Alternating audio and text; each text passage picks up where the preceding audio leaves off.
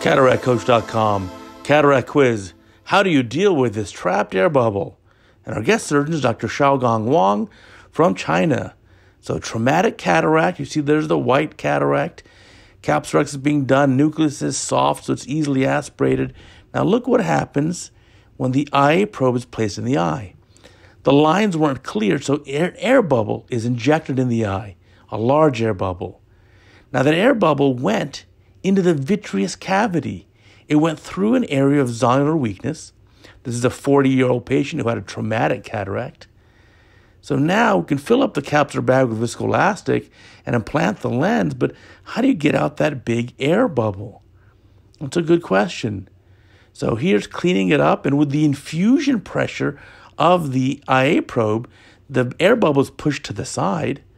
But can you leave the air bubble in the eye? Well, certainly retina surgeons leave a big air bubble inside the eye in the vitreous cavity. But the catch here is that this air bubble is going to displace the IOL. So let me show you what happens here. So filling the eye with viscoelastic is the next step. There's the viscoelastic, and you can push the air bubble to the side, but it's still there in the vitreous cavity. Now the IOL is going to be inserted, and this is a 3-piece lens that's going in the capsular bag.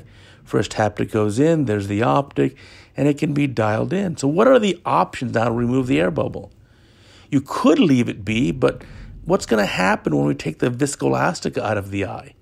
When we remove this viscoelastic from the eye, the air bubble is going to come right back into position under the optic. So it's going to push the IOL around.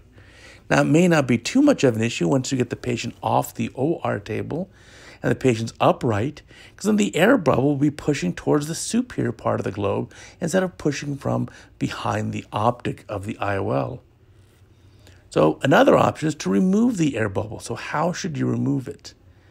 Now, probably the easiest choice to remove it is to go with a pars plana approach. Use a small 30 gauge or 27 gauge needle through the pars plana and then aspirate this out. We're used to injecting through pars plana for all these anti-VEGF or intravitreal injections, so it's not that big of a deal. So in this case, though, the surgeon is going to try to go behind the IOL and use a needle to pierce the posterior capsule to access that air bubble. And of course, the risk here is you're going to intentionally open up the posterior capsule, and a small opening in the posterior capsule tends to become a large one. So unless you can create a primary posterior capsular excess that's small in diameter, if you just created a puncture site, that's going to rip wide open. So again, we got to be careful there. Now, how long would an air bubble last in the eye? You know, when retina surgeons operate and they fill completely the vitreous cavity with a gas bubble, just room air, that tends to last about a week or so. Other gases that are used, C3F8 or SF6, they can last longer. But in this case, what we saw is just room air. The patient also has a history of angle recession from the trauma. And again, the anatomy is not normal here. So now here's the small gauge needle going behind the IOL to poke into the posterior capsule and then aspirate out most of that air bubble. There, it's out. But now the problem is, of course, when you put the IA probe in the eye with that high infusion, it rips the posterior capsule even more.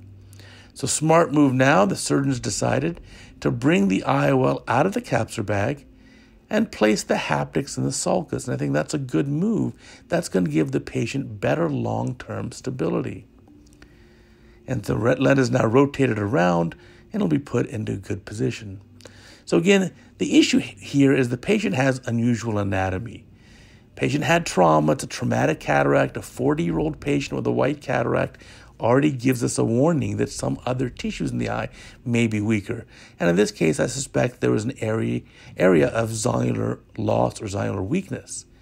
The second issue is the air bubbles. You have to train your technicians and your staff that they need to clear the air out of your instruments. You see, even the IA cannulas or the BSS 27 gauge cannula or the viscoelastic, all these can induce air bubbles.